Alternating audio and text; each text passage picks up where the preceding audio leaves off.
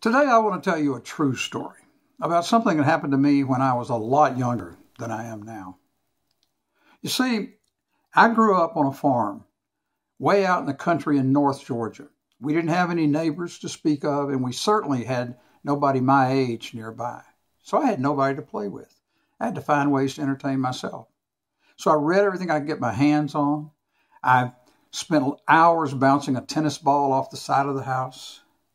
I spent lots of time in the woods pretending that I was a Western lawman tracking down outlaws or a mighty hunter hunting wild animals in Africa.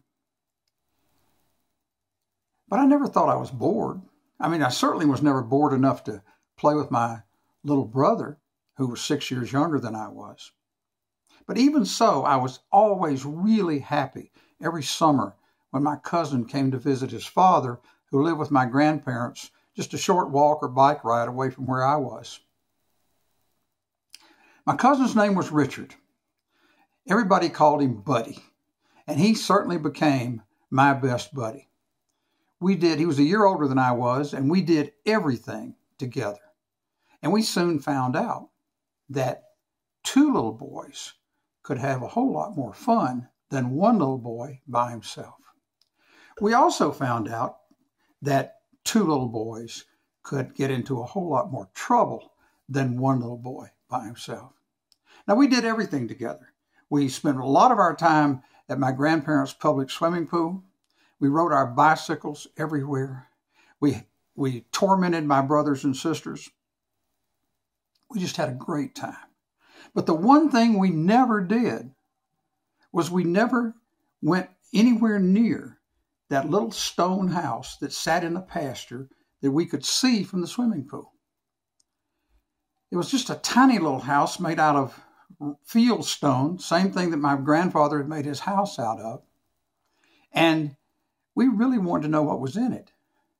But every time we'd headed in that direction, we'd heard strange noises coming out. And finally, we decided we didn't really care what was in it.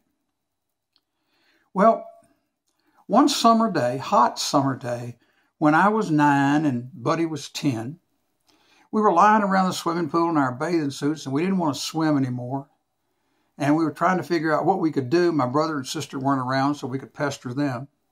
So Buddy said, I know. Said, let's go down to the creek and catch us some crawdads. And I said, no, I don't want to do that, because I'd seen a snake down there just the day before. I said, let's get on our bicycles and go over to my house and play with some of my toys. And Buddy said, no, he didn't want to do that. It was too hot. And of course, we didn't have air conditioning. So we sat there for a few more minutes. And then Buddy said, I know what we can do. Today's the day we go find out what's in that little house, that little stone house. And I said, no, I don't think I want to do that. I was really scared. And then Buddy really wanted to do it. And so I want to be real clear here that from this point on, everything that happened was Buddy's fault, because he wanted to go so bad that he said to me those words you never want to hear. He said, oh, come on. Don't be a scaredy cat. Let's do it. Let's do it. Let's do it. What was I going to do? I couldn't let Buddy think I was a fraidy cat. So I said, okay, let's go. And so we went across the road and climbed over the barbed wire fence that was between us and that little stone house. And we headed towards it. And the closer we got, the slower we went. But we finally got there. And we got up right up to the edge of the house. Now, the door was on the far side of the house. And we weren't going in that door till we knew what was in there. And so we got down on our hands and knees, and we kind of crawled up to the side of that house. And we got right under the window that was in the wall facing us. And we leaned against the wall and listened, and we couldn't hear a thing. And then Buddy pointed at me, and he said, well, look in the window. And I said, you look in the window. And he said, you look in the window. Well, we spent about 5 minutes exchanging points until we finally decided that what we'd do was look in the window together. And so we started slowly raising ourselves up to get up high enough so we could see through that window. And just before we got to where we could see, we heard something. We heard this sort of low, growling sound. Well, Buddy and I dropped back down on the ground, and we hovered against that wall, too scared to move. And as we lay there, that noise got louder and faster. It went, well, at just about the same time, Buddy and I decided we'd heard enough of that, and we took off running.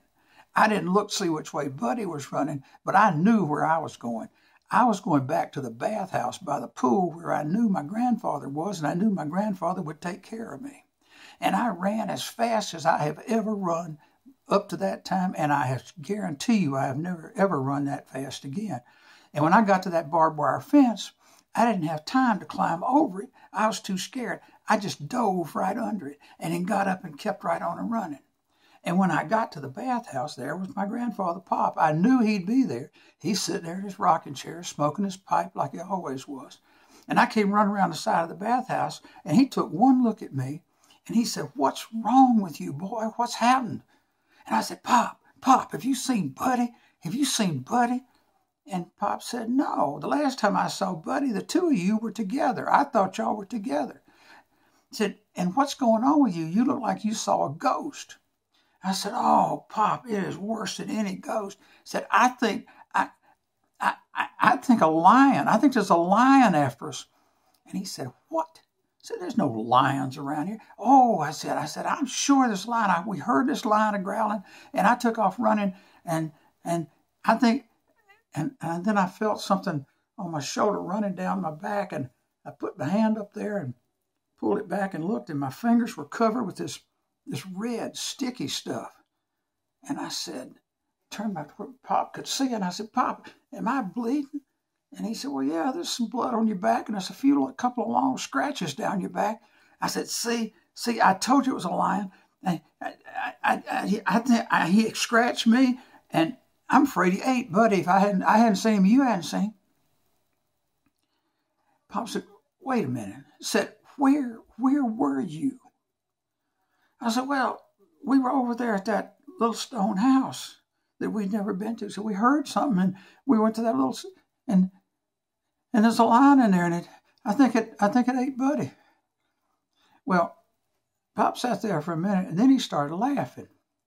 And he said, "Win, you nitwit, that's not a lion." He said, "That little stone house is our pump house."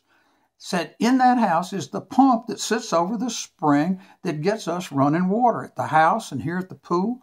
Said, and said, that pump, when it starts up kind of slow, and it makes kind of a funny noise. Said, and to somebody your age and with your imagination, it might have sounded a lot like a lion, but it was just it was just the pump.